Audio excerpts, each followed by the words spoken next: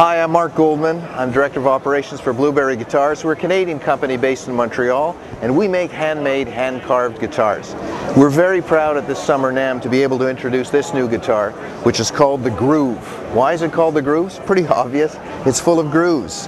What makes this so unique is that each one of these are handmade, and the fact that they're grooved has a sympathetic resonance within the chamber, the cavity of the guitar, so that this guitar actually rings much louder than most guitars.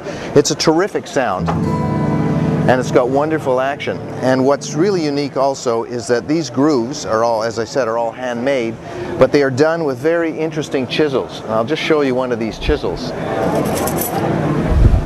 These are all tools that are made by our carvers, and the carvers do this hour after hour. They are extremely talented. Many of them have been doing this for 20, 30, and 40 years and are quite skilled at crafting something. They can see in the wood the beauty that could be something else transformed by their skills. So this guitar, the Groove, we think is going to change the way guitars are made. It's the first time, I think, in many years that there's been a new innovative guitar design and construction.